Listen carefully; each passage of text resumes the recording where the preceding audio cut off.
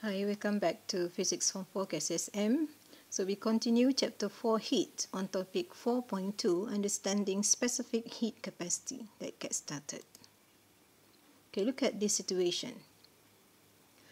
The sun heats up the sand and the seawater at the same period of time. However, sand gets hot quickly and the seawater gets hot slowly.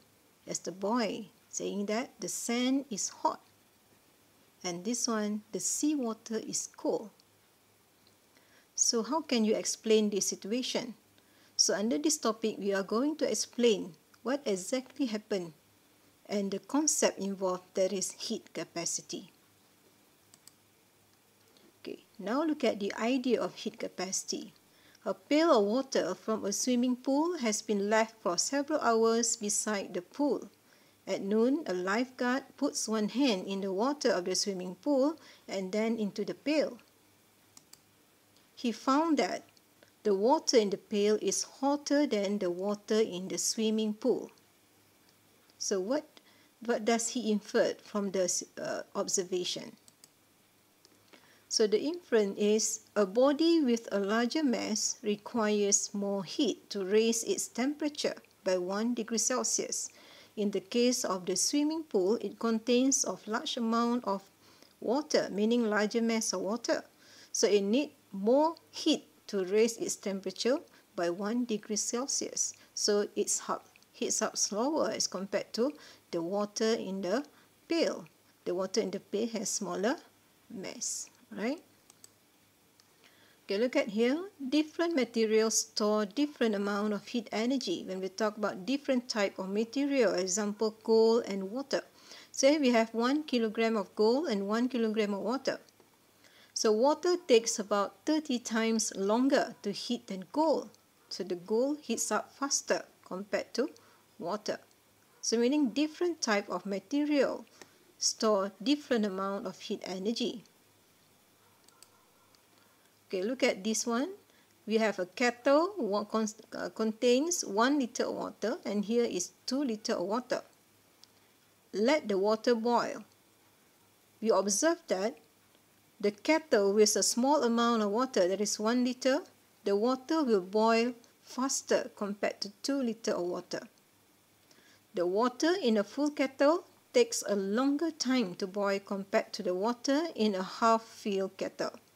This shows that water of bigger mass has a higher heat capacity compared to water of smaller mass, meaning it requires more heat energy in order to increase its temperature by 1 degree Celsius.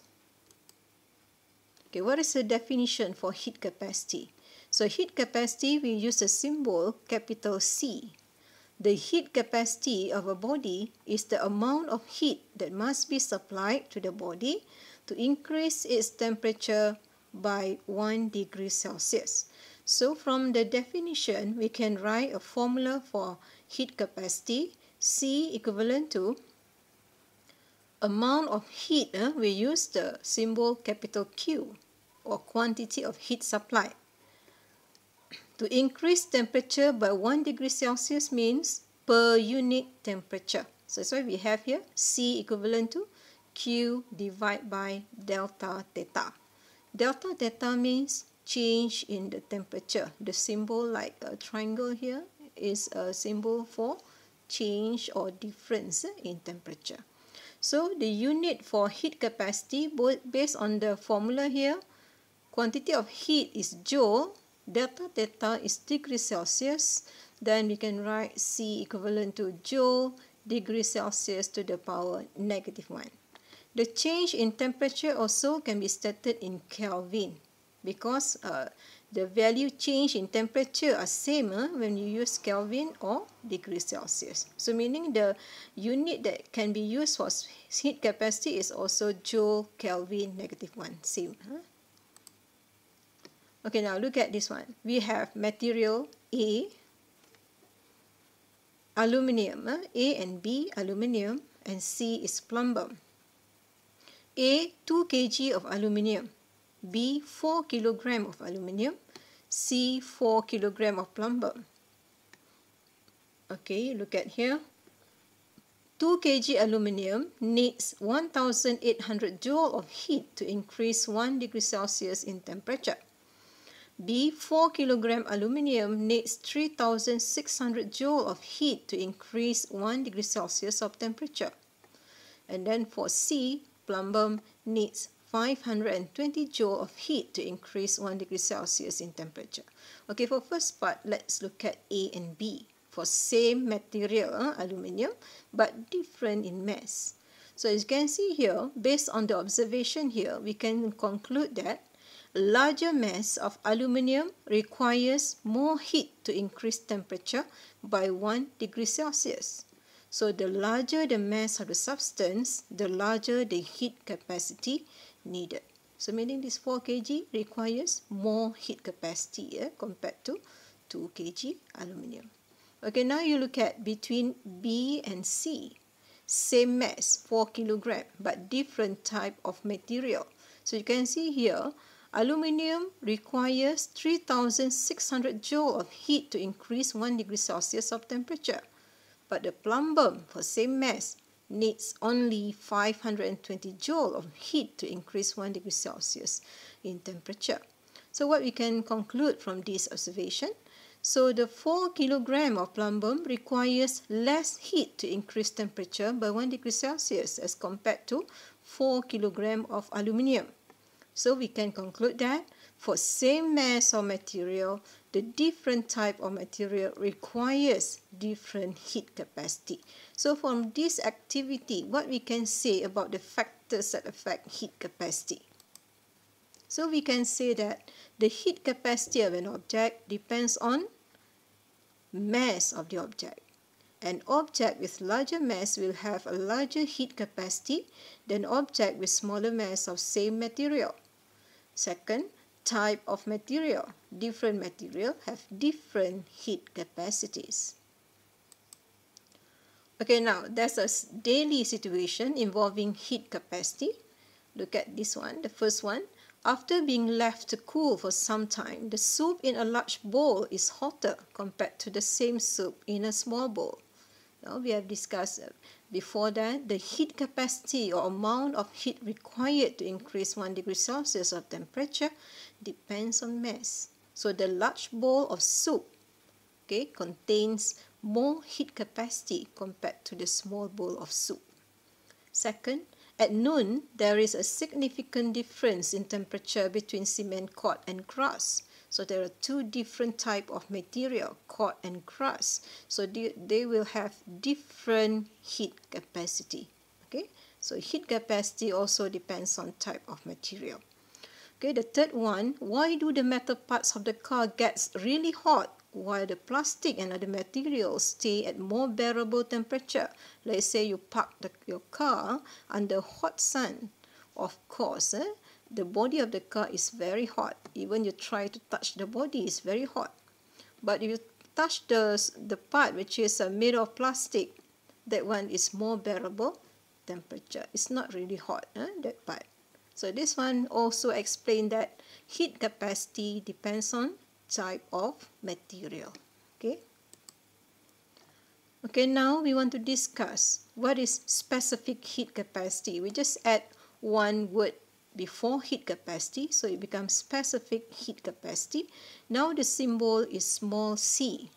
So what is definition for specific heat capacity? C of the substance, quantity of heat needed to raise the temperature of 1 kilogram mass of substance by 1 degree Celsius. Okay, did you detect the difference in definition between specific heat capacity and heat capacity? So for heat capacity, we have discussed earlier, is amount of heat required to increase temperature of substance by 1 degree Celsius. No mention about 1 kg mass. But for specific heat capacity, need to mention 1 kilogram of mass. Okay, thus the formula for specific heat capacity, we have small c equivalent to amount of heat required per unit mass per unit change in temperature. So we have C equivalent to Q divided by M delta theta. Okay, now look at the what is the symbol means. For Q, heat supply or release, the unit is joule. M is mass of substance, unit kilogram. Delta theta is temperature difference. It can be temperature rise or decrease in temperature. The unit is degrees Celsius. We can also use Kelvin because same value, temperature difference in Kelvin or temperature. Okay, the small c, specific heat capacity. So the unit for specific heat capacity is joule per kg per degree Celsius. So we get joule kg -1 or degree Celsius -1. Or you can write also joule kg -1, Kelvin -1. Okay. Okay, now look at the exercise 1. What does it mean by specific heat capacity of aluminium is 900 joule per kg per degree Celsius? What does the value means? It means that 1 kg of aluminium requires 900 joule of heat to raise its temperature by 1 degree Celsius. Okay, so for each of 1 kg substance, the value of the specific heat capacity shows how many joules of energy required for 1 kg mass to increase temperature by 1 degree Celsius. Okay, now look at, we have B and C. B, 1 kilogram of aluminium. C is 1 kilogram of plumbum. For B, aluminium needs 900 joule of heat to increase 1 degree Celsius of temperature. Plumbum needs 130 joule of heat to increase 1 degree Celsius of temperature. So from here, because of B and C, the mass is 1 kilogram. Thus, we can make conclusion that specific heat capacity of aluminium is 900 joule kg -1 degree Celsius -1. And specific heat capacity of plumbum is 130 joule kg -1 degree Celsius -1. So what are the factors that affect specific heat capacity? So from here, we can say that specific heat capacity does not depend on mass, but depends on only type of material. So different type of material will have different specific heat capacity, and the value is already constant. Okay, so we can look at the relationship between heat capacity, capital C, and specific heat capacity of a substance, small c. Okay, we have discussed earlier heat capacity, capital C, equivalent to Q divided by delta theta. So this one we put as formula 1. Specific heat capacity, small c, equivalent to Q divided by M delta theta. So this one we mark as formula 2. Okay, now we want to relate between capital C and small c, heat capacity and specific heat capacity. From equation 2, we rearrange the formula. So C equals 1 over M bracket Q divided by delta theta. From 1, Q divided by delta theta is capital C or heat capacity. So we substitute here. Thus we get heat capacity, capital C, equivalent to mass multiply specific heat capacity. So we have this formula. So this one relates between heat capacity and specific heat capacity. So from here we can say the specific heat capacity does not depend on mass. Heat capacity depends on mass. Okay? So amount of heat required also can be calculated from equation 2. So we have Q equivalent to MC delta theta. Or most of the book just write down Q equivalent to MC theta. So need to understand what is meant by theta. Theta is temperature difference or change in temperature. Okay, so this table shows the value of specific heat capacity for different type of material. So we have liquid, gas, metal, non-metal. So you can see here for liquid, normally liquid has very large specific heat capacity compared to metal or solid. Okay, so you can look at water, 4,200 joule per kg per degree Celsius, the highest value, okay, for liquid. So no need to memorize all the value. If there is a problem solving, they will give you the value.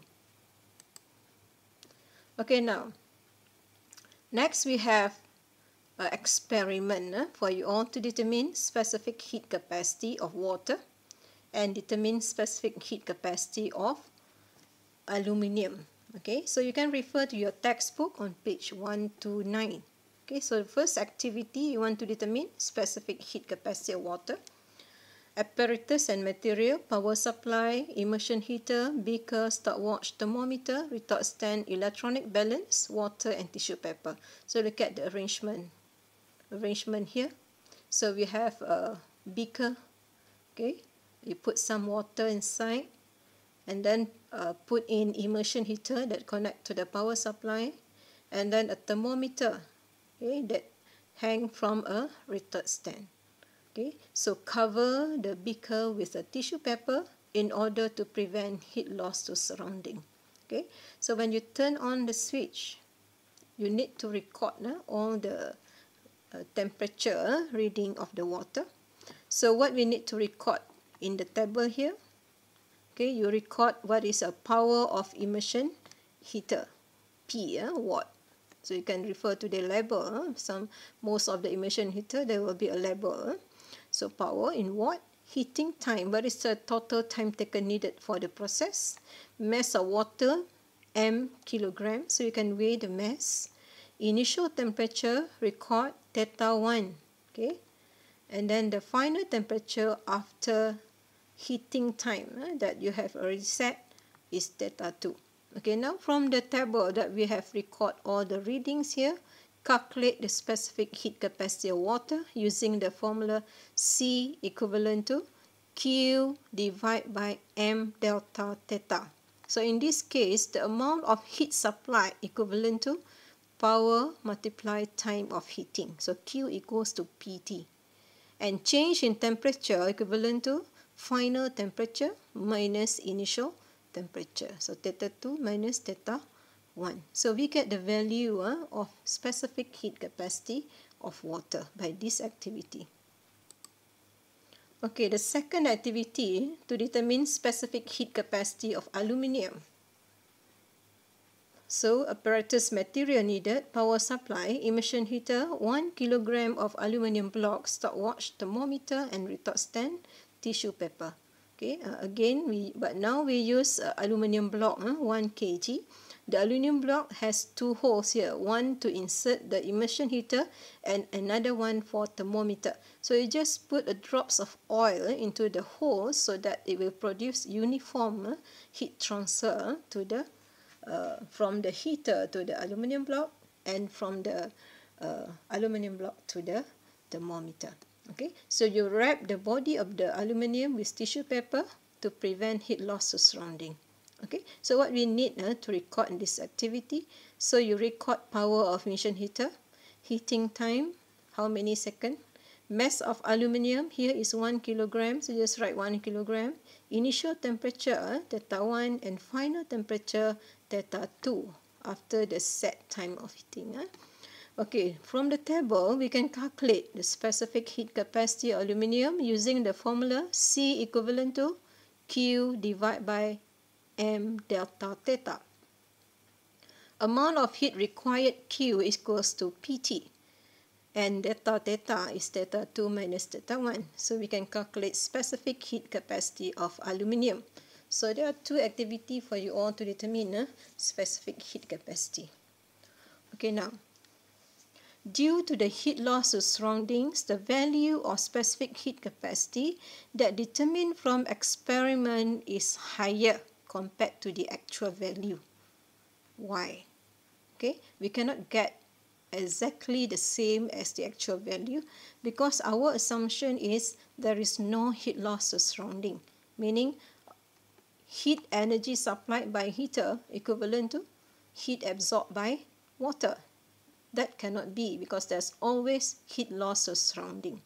When there is heat loss to surrounding, the final temperature cannot rise higher. So this one will cause change in temperature becomes smaller. So when change in temperature is smaller, from this relationship, we get higher specific heat capacity. That's the reason why the value determined from this experiment is larger than the actual value. So when you do this experiment, you get the value. So you just write a discussion explaining that there is heat loss surrounding that causes the change in temperature to decrease. Thus, the value of C that we get is larger as compared to the actual value. Okay, now look at the application of specific heat capacity. Selection building material of traditional houses in various climate zones.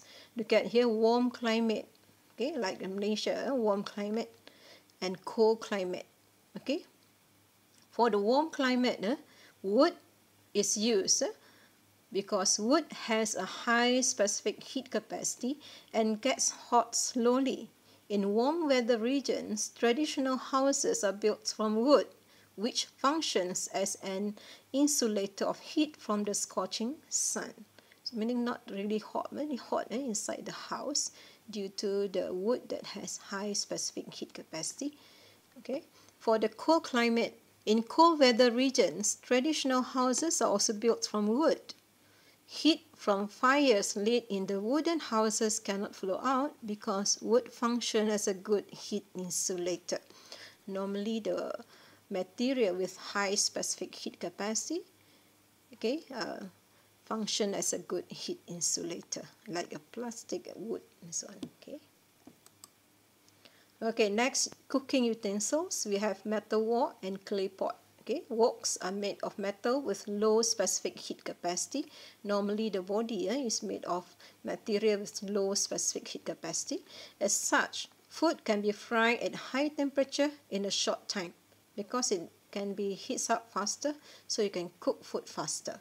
The handle is normally made of plastic or wood with higher specific heat capacity, so you can hold it during cooking. It does not become hot easily during cooking because higher specific heat capacity heats up slower. Okay, look at the clay pot. Clay pot, on the other hand, are made of clay which has high specific heat capacity. As such, food can stay hot for a long period, cools down slower. The used clay pot normally is a slow cooking process. It cooks slowly, but once it is cooked, it cools down also slower. So you can store food hot for a longer period. Okay, so we have a tips here. Okay, material with smaller C, smaller specific heat capacity, heats up and cools down faster. Okay, material with larger C, heats up and cools down slower. Okay, another application here, we have car radiator system. So burning of fuel in the car engines produces large amount of heat. This heat needs to be released to avoid overheating the engine. So how to cool down the engine? So we use water because water has high specific heat capacity. So used as cooling agent. A pump will pump water into the engine block. Water will flow through the engine block to absorb heat produced. Hot water flows to the radiator. Cool air is sucked in by fans so that heat in the hot water can be released quickly through cooling fins. So the water used due to its high specific heat capacity. Okay, outer layer of the space capsule. Space capsule on its journey back to Earth encounters air resistance when entering the atmosphere. This friction increases the temperature and causes the space capsule to burn. Therefore, the outer layer of the space capsule is made of substance with high specific heat capacity and high melting point. So sometimes the satellite or any space debris suddenly drop into the atmosphere of the Earth, so it will experience very high air resistance. So this one will cause heat energy to be produced at large amount. So that's why the material outside the space capsule is made of substance with high specific heat capacity and melting point. Okay, to prevent it from burn. Okay, production of lattice material and the construction of green buildings. What is green buildings? Not the green color buildings. So green building is the building that apply the smart energy use. They can save energy. They can prevent energy to be lost. Okay, so meaning efficiency in energy usage. Okay, the diamond building energy commission is built with an insulating concrete roof. That is a roof fitted with insulators using styrofoam boards. Styrofoam has a high specific heat capacity and can reduce absorption of heat from surrounding to reduce temperature inside the building. So means kept the surrounding in the building is not so hot. It's a bit not in a hot surrounding. So then they can reduce the usage of aircon, for example, or fan. Thus they can reduce the energy to be just lost like that. Okay. So you can discuss more, or you can find more information on this green building. Okay, now the application is the sea breeze during daytime. Okay, now we discuss what exactly happened at the beach. You can see this as sea and land. So land has lower specific heat capacity than the sea. Therefore, temperature on land rises more quickly than temperature in the sea during daytime. The air on land becomes hot and rises upwards. Cold air from the sea move towards the land as sea breeze. Okay, so cold air from the sea move towards land, we call it sea breeze. So this one occur during daytime. So we use the concept of specific heat capacity to explain this situation. Second one is the land breeze. This one occur at night time, so it's cooling hour.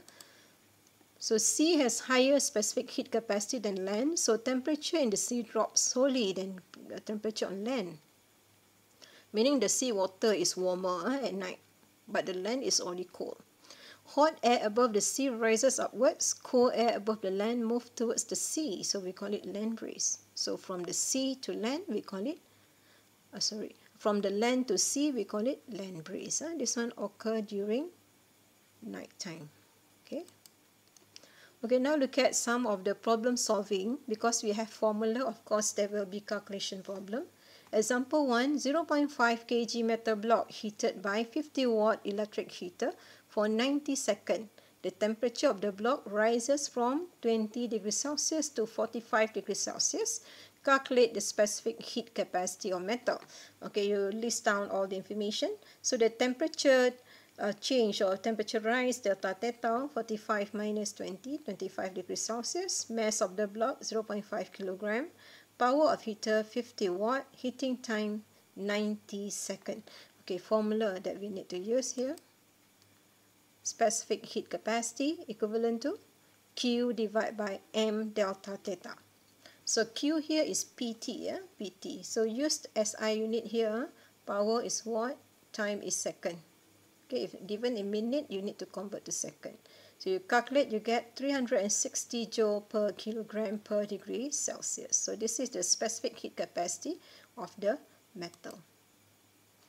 Second example, 20 grams of boiling water at 100 degrees Celsius is poured into a glass containing 200 grams of water at 28 degrees Celsius. Calculate the final temperature of the mixture water. So we have hot water and cold water. So the hot one will release heat. The cold one will absorb heat. So the mixture finally achieve one final temperature. Meaning temperature suddenly become constant, no longer increase. So that one we call it final temperature or temperature at thermal equilibrium. So we mark as Y. Let Y equals final temperature of mixture. So for boiling water, we put as M1, the mass, change to kilogram, 0.02 kg. Temperature change, delta theta 1. This is hot object. When release heat, its temperature drop, meaning the value of Y is smaller than 100.